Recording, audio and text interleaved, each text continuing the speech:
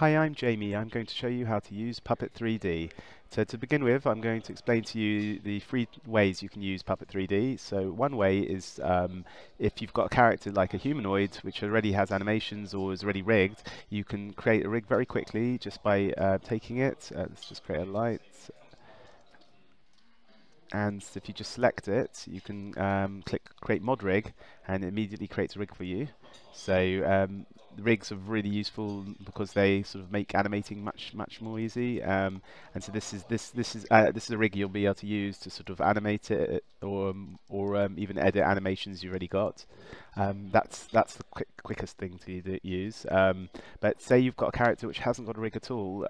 It's just a mesh. See, like this one. So with this, you can take him and you can use the auto rig feature to create a rig for him. So if we just go to wireframe and go make guides, and you can just move these little controls to the points on the character. You see they auto snap to the center of the model, which makes it easy to quickly set them up. Also they also mirror, as you can see, so it's really quick and easy. So just put them into the right place where the bones want to be, and then you just click Auto Rig, and it will create the skeletal structure and skin it to the character. And you can see, so if I just turn off the bones, you can see it's a nice rigged character.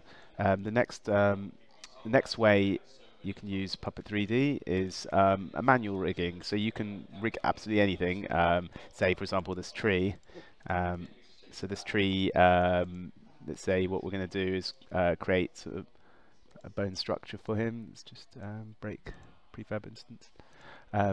So we're going to go create spline tool and create these controls. They create a spline of bones along there. We can actually just create bones like manually. You see here it snaps to the center of the mesh. It's sort of projects to the center of it.